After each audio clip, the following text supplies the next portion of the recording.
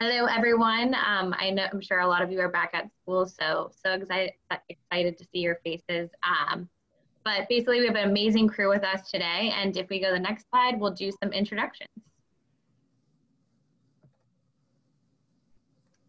Perfect. Hi, everyone. My name is Kevin Baldwin. I've been with Deloitte for the past 2 years. I've recently been promoted to a senior consultant where I serve in the cyber risk advisory team or practice within Deloitte.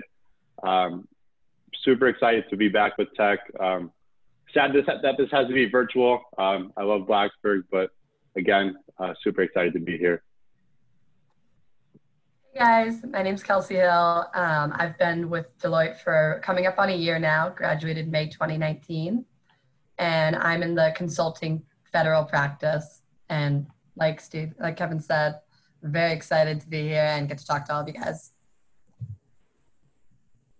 Hey guys, my name is Emily Kaiser. I've been with Deloitte, actually next week will be my 3-year anniversary. I graduated from undergrad at Tech in 2016 and then graduate school in 2017. Senior consultant in the cyber risk advisory practice, more specifically in data privacy. Just as everyone else said, really excited to be a part of this team. Unfortunately, we won't be down there this semester, but go Hokies. Did we get Steven to join yet? I'm not sure. I can go. Hey everyone, I'm Kinsey Donovan. Similar to Kelsey, I graduated last May 2019, started with the firm in September 2019, so coming up on 1 year. And then I also am within the consulting practice for government public services. So Steven, if you're on. Yeah, looks like he is. Yeah, I'm sorry about that. I forgot I was double muted. But yeah, Stephen Reichart, manager with Deloitte. I've been with the firm for going into my 8th year. Started on the commercial assurance and internal control side, starting in Richmond, since transferring up to Northern Virginia, joining the federal practice 2 years ago. Currently supporting the United States Postal Service in their IT SOX compliance mission. Hey y'all, my name is Kelsey Donnelly. I am a tax manager in obviously our Deloitte tax practice, mainly focusing in multi-state, large corporate engagements taxation. Been with the firm for 5 years, and I also graduated from Virginia Tech in 2015. We can go to the next slide. And for everyone, my name is Kristen Chase, I said at the beginning, but I am the campus recruiter when it comes to advisory, audit, and tax. And Maxie Keeler is my counterpart, and she is the recruiter for consulting. So if you see our names on campus, definitely feel free to reach out. So the topics today, we are going to go over our Deloitte functions as a whole, all of our different businesses. We'll talk a little bit about career exploration and figuring the right niche for yourself. Go into resumes, a little bit about elevator pitches, and then exactly how to own your runway within the virtual network and virtual interviewing. And then we'll talk about our opportunities. So passing it over to Kevin for the first slide. Perfect. Let's get started here. So Deloitte breaks down into 4 distinct functions within the firm. Each is a distinct function in and of itself, and it provides a different professional service to various clients, really helping serve in the day-to-day operations of the firm. So as you can see, the 4 main functions are your audit, so that's really examining financial records for companies, just verifying the accuracy of those financial records, as well as you have Deloitte Consulting. Deloitte Consulting is really just it's a broad range, really covers everything from strategy and analytics to operational transformations. Keep this high level for now, but then moving forward to tax. Tax is providing companies, organizations, help providing knowledge to help navigate the complex and ever-changing tax landscape. And then finally, we have advisory. So advisory, much like Deloitte Consulting, it's very broad. That's actually where it's the core function that I assist Deloitte with. It breaks down everywhere from cyber risk to internal audit. And then I know I'm keeping it pretty high level here, but if any of you have any questions over maybe the more nitty-gritty specifics of each one of these core functions, please feel free just to save that question, and during the Q&A at the end, we will definitely be able to help address any of your questions.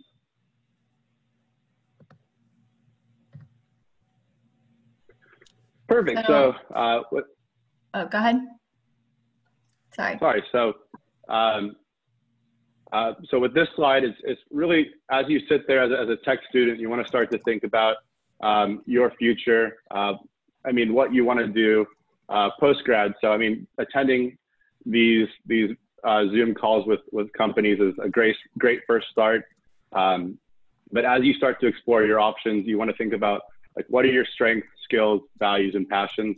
I know that this is something that I was doing as a tech student, and I'm even continuing to do within the firm.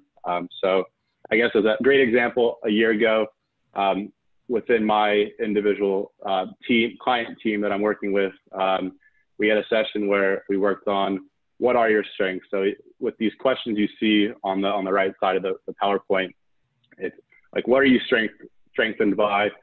Where are you at your best?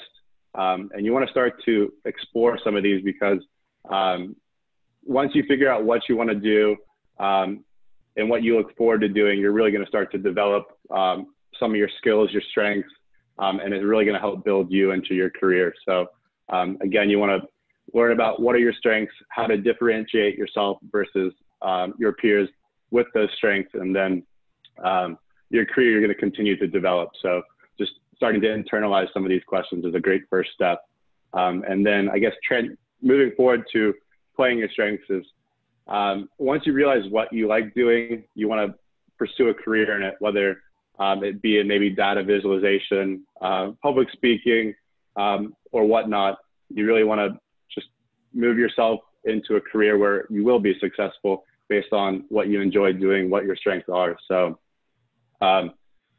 if you have troubles figuring out what your strengths are, reach out to friends, professors, parents, people you've worked with in the past. They are a great first step in really realizing what you are truly good at, because they're dealing with you and working with you firsthand. And then again, it's pairing yourself with people that have strengths that you might not be the strongest in. So for instance, I said data visualization earlier, but that's something I'm passionate about, and I might not be as inclined to publicly speak, whereas some absolutely just enjoy it. So pairing yourself with those going forward is going to help not only develop yourself, but make the team that you work with even more successful. And then I'll pause right now, but just a great blurb just to keep, or just to think about and write down maybe, is just the strength is something that you're excited to do, something that really energizes you. And finding those strengths is key to just a great career and just finding opportunities that you enjoy doing for the rest of your life.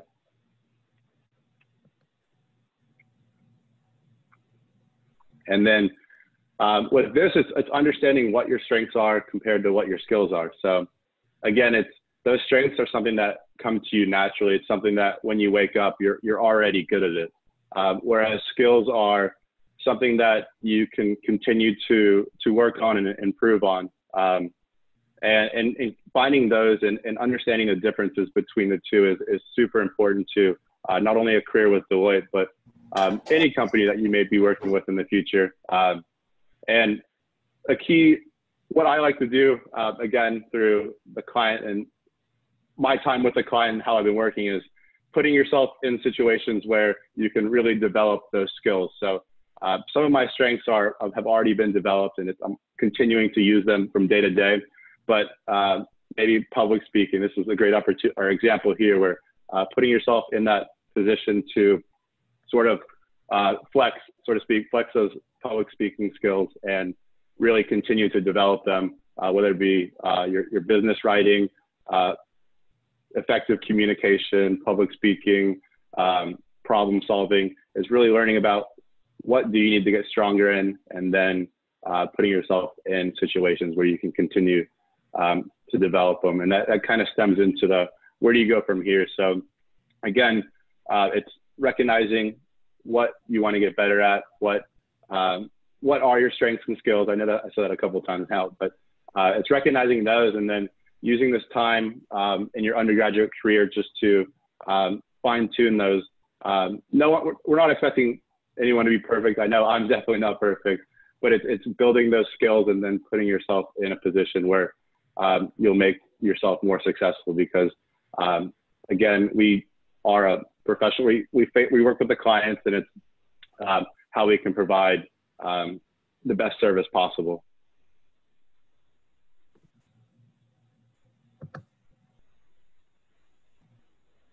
All right, moving into the resume portion of the presentation.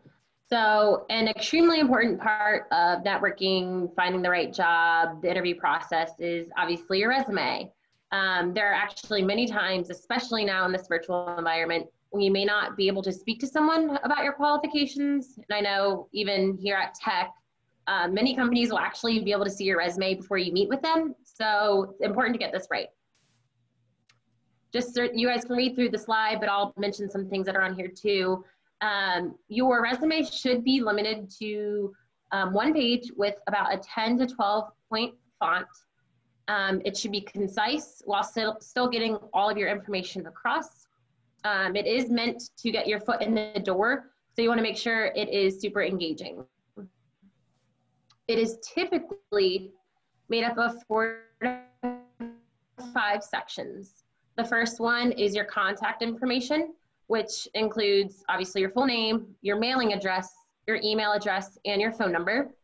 A resume typically doesn't always have to. Sometimes it's optional depending on kind of who you're submitting the resume to. You might want to include an objective statement. Again, you might want to include it on some versus others. If you do a kind of a fluffy, or I'm going to call it a fluffy objective statement, that actually may be detrimental to your resume. So you want to make sure it's very pointed to what you are or who you are submitting your resume to. Obviously, you need to include your education, so the formal name of your college or university, so Virginia Polytechnic Institute, the date you expect to graduate, your academic areas of focus, and your overall GPA. You want to include some of your experiences that you've either faced in college, or it could be an internship, externship, it could be group projects, it could be even high school jobs that you guys had. And then additional sections that you may want to include, if you have the room, are any things like awards, hobbies, interests, and clubs. One thing I will say, sending your resume to anyone via email, you want to make sure you are using a professional email. The name of your resume should be given a name that is associated with you. So for example, we have internal Deloitte profiles, and we have to update our resume every 6 months. And the name of my resume is Emily Kaiser _ resume 2020. So it has my name associated with it. And that you want this because the person you're sending your resume to could actually forward your resume on to somebody else. So you want to make sure it is associated back to you. If you're emailing your resume, it's always helpful to first email that to the resume to somebody else, just to make sure the formatting stays the same, nothing changes. And along with that format, you want to make sure the best way to email it is through a PDF, so a lot of those changes are not able to occur. This semester, again, everything is very virtual. You will be able to submit your resume electronically. Don't worry about that. Last thing I will mention for this slide is that has to do with the experience section of a resume. We know that many internships and externships were canceled this past summer due to the coronavirus. Don't you worry, companies are aware of what's going on. You want to make sure you do highlight your experiences through your class projects, organizations, and other activities. If you are in another networking event, or if you are offered to interview with a company or Deloitte, you want to make sure you then highlight if you did have an externship or internship lined up. We can move to the next slide. Thank you. So there are 5 general guidelines or steps you should take to tailor your resume based on what you are interested in. The first step is really analyzing the job description that you are applying for important keywords that you can actually leverage in your resume. Step 2 is to create a list of your accomplishments to include. So as I mentioned on the slide before, it's anything education, training, volunteering, internships, externships, large projects, clubs, or organizations. Step 3 is to mention any relevant skills. I always ask myself, can I speak about this accomplishment, skill, and or experience and relate it back to the job or the company? And if the answer to that is yes, then it may be a good thing to include on your resume. Step 4 is to make sure your resume includes descriptive phrases to describe those experiences and to describe your skills. And then step 5 is just choosing your overall format. So ask yourself if it makes sense to organize the resume chronologically or by skill or a combination. And the last thing I'm going to say, which I actually think is the most important tip that we can provide, is that you want to try and make your accomplishments measurable and your skills transferable. So many students struggle with properly highlighting their impact or identifying transferable skills to highlight from jobs that are not, quote, professional services. You can pull a lot of relevant skills from those jobs that you may not think are applicable. So an example of that would be if you lifeguarded in high school or in the summer or whenever, or you worked as a cashier. So if I worked as a cashier, instead of writing on my resume, I served as a cashier, you could say something along the lines of, I managed X sales, or I served X customers per day. And as a lifeguard, you could say something along the lines of, I managed 400 member swimming facility and honed communication skills, or maintain organized records for 35 employees utilizing database systems. So I know those are kind of far stretch, but like I said, there's a lot of skills that you may not realize that you've gained from non-service related jobs or work. So you definitely want to highlight those things and speak to them in any of your essays.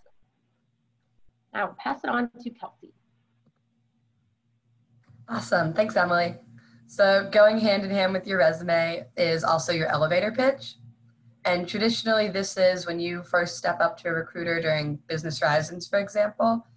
This is your first introduction to who you are, what you're looking for, and why you may be a good fit for that company. And so this is a really important thing to consider because this is how you not only grab their attention just with your communication skills, it also introduces yourself and can lead where the conversation is going to go next. So before this, you would typically do it face-to-face, but the elevator pitch, even in a virtual setting, is still very important because you can now incorporate your elevator pitch if you're emailing your resume into your email content, which is the body of your email and how you want to communicate to a recruiter. Otherwise, during your virtual interview, networking events, or even information sessions, this is when you can still do that, and while it's face-to-face over camera, you'll still be using that skill to communicate just what you want out of this conversation. So a couple overall tips just with your elevator pitch to keep in mind is first, just to keep it around 2 to 3 minutes long. It's considered an elevator pitch because it's the time it would take when you enter an elevator and go up. So it's very brief, but it continues to build upon each foundation. So that way by the end of your elevator pitch, a recruiter has a general idea of who you are and they can start to dive in deeper on different topics or skills that you talked about. Also, you don't want to guide the entire conversation that you have with just your elevator pitch. Next, also your elevator pitch, keep in mind that it can set you apart from other candidates. So this is really your 2 to 3 minutes to shine, and you can highlight just what skills you specifically want to talk about. And so you'll have a whole page-long resume of information, but you can pick a couple things from your resume to include in your elevator pitch to then highlight and talk about. Next up is also your elevator pitch is usually more casual, less formal. and you want to avoid the fluffy business jargon, because that's normally what's on your resume and that's what's going to look really nice. But then next is your elevator pitch, the chance to speak to everything that you've done, and keep it in easy terms that both of you will be able to understand and talk about more. And then finally, it's just tone of voice for sure. Now that everything, whether this was face-to-face or virtual, you should be proud and excited about everything that you're talking about in your elevator pitch, because these are all the accomplishments that you've achieved and also what you're looking to do in the future. So keeping your tone energized, excited about why you want to do this will definitely keep recruiters engaged as well and want to bring you further into the conversation to talk about where you could go next. A couple talking points just to think about incorporating into your elevator pitch are over on the side, and they just range from what your strengths may be, which we touched on earlier, where you could see yourself in 5 years, and then what's been your best position that you've been in, or just strongest skill that you would like to talk about, and where you could see that applying in a real world setting. And so the best way to kind of work on your elevator pitch is you want to practice it, but you also don't want to practice it to the point where it becomes very intoned. And that's kind of going off of your tone of voice, where you don't want to be sounding like you're reciting a script.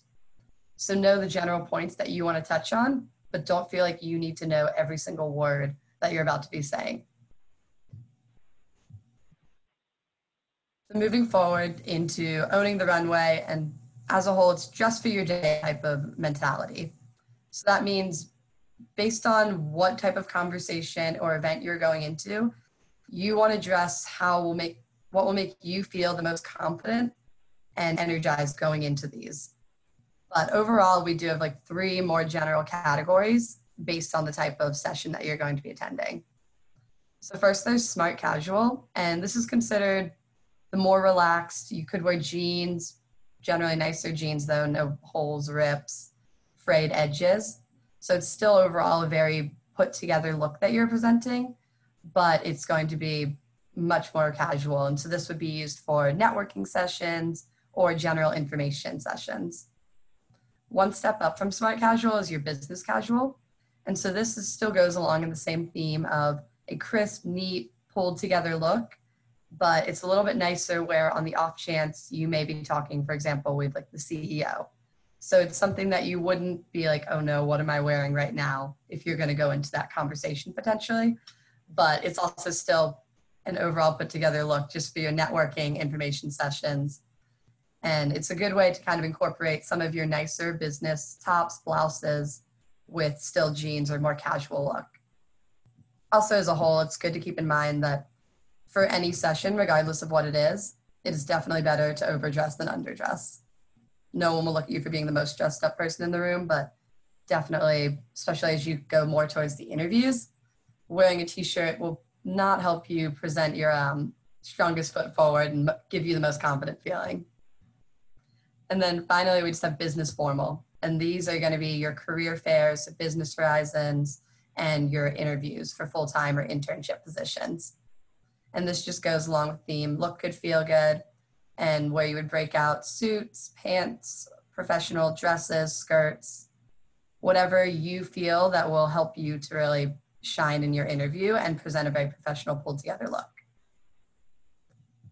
All right, now I'll pass it off next. Talk about virtual networking. Thanks, Kelsey.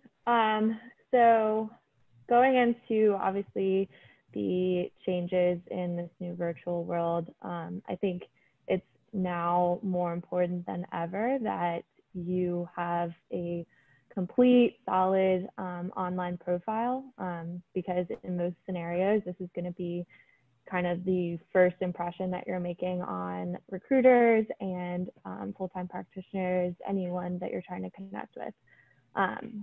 So on that subject, I think we have this starting list of fields and kind of things that you should make sure that you have filled out on your profile.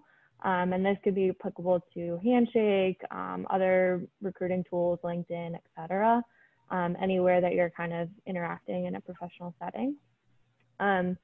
So obviously all of these are important, but just to kind of highlight a couple that I think will help you stand out. So the skills section, I think this is a really unique area for you to kind of highlight what you have done and what can help you stand out. So whether that's any, you know, anything from, I think especially in like high school and things that may not necessarily translate professionally, you can use the skills section to kind of highlight anything you got out of that.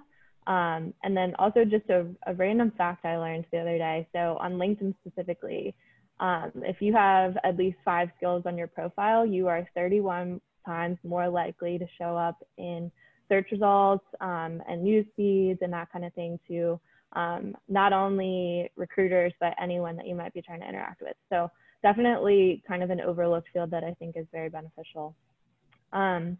Also, obviously, work experience is very important. And I think this goes further than just listing what you've done. I think it's also trying to kind of convey some of those key resume points if you have room on your profile or if it gives you the option.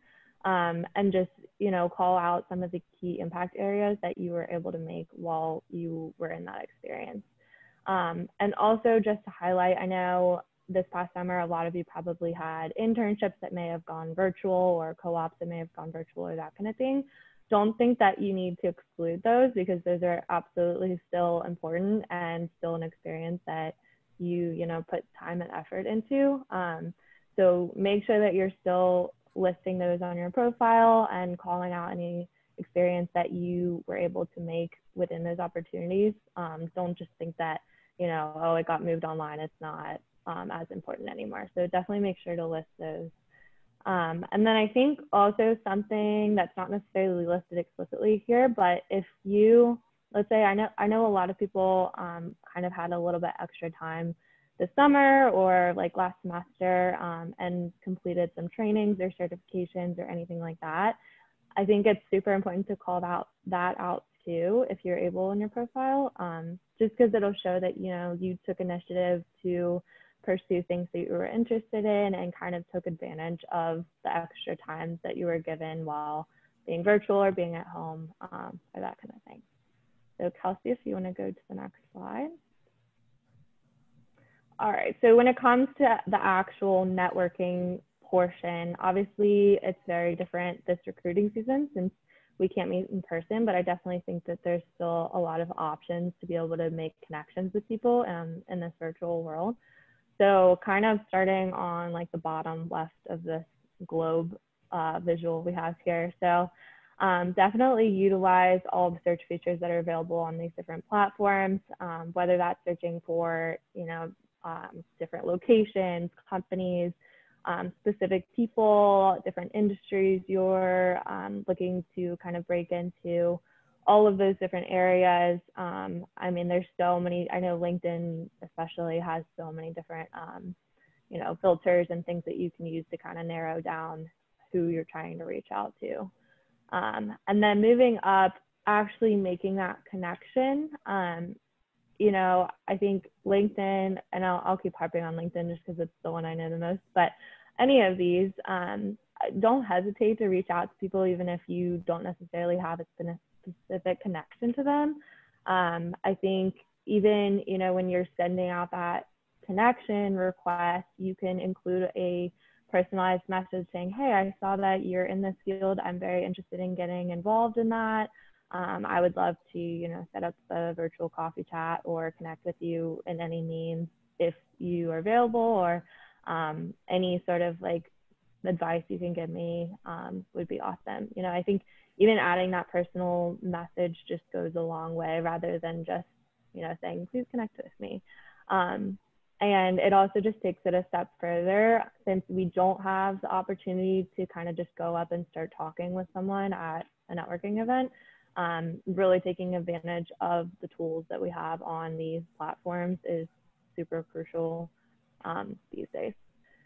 And then on kind of the more social media side of these platforms, I think, you know, the more that you are creating content, sharing content that you're interested in, liking people's posts, commenting even like a congratulations if someone got an internship or that kind of thing. The more that you interact with other people on a platform, the more that you're going to be more visible you'll be to others that you may not actually have a formal connection with.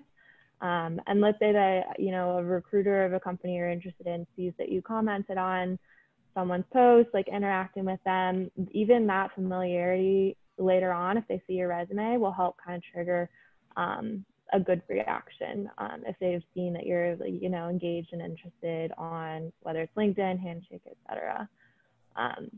And then finally, just, you know, I said LinkedIn has a lot of specific groups. I think there's like a Virginia Tech group. I know there's like industry groups. There's tons of different things that you can actually join on that platform just to interact and network with people who are in those areas that you're interested in. And then you can, you know, use the hashtags that people use on their posts kind of as a quasi search filter, just to get more information on those areas, as well as find other people that would be beneficial to connect with.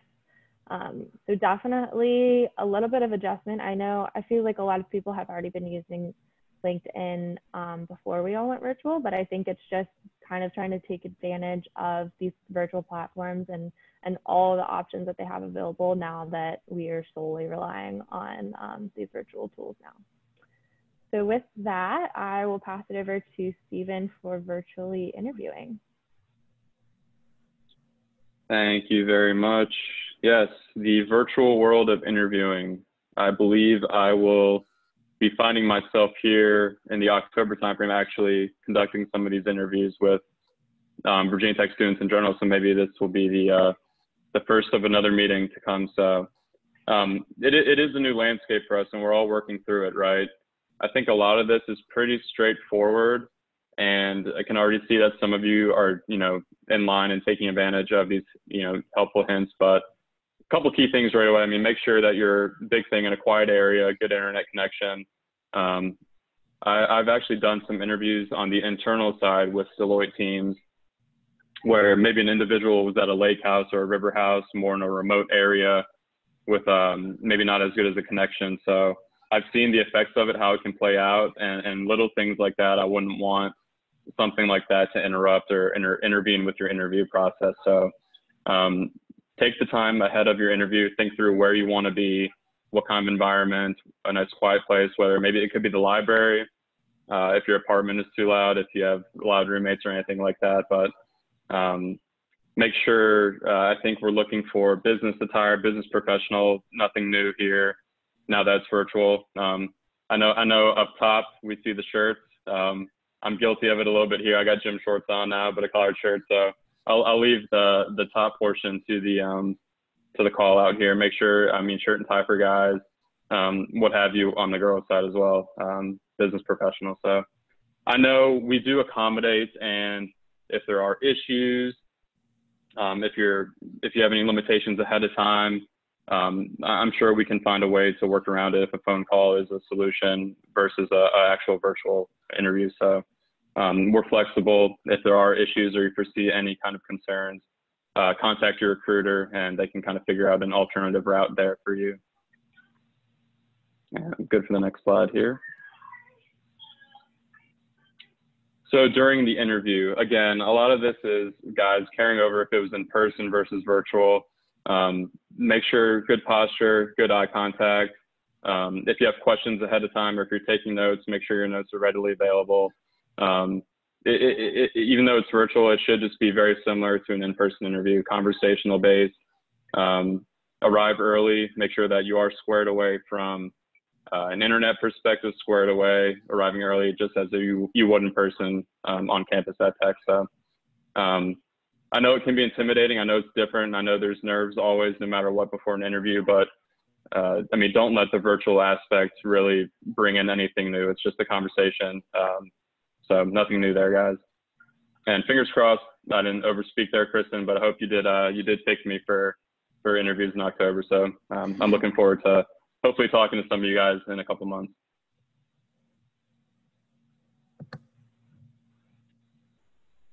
Awesome. Thank you, Stephen. So basically, additional opportunities where we think that you all can get connected.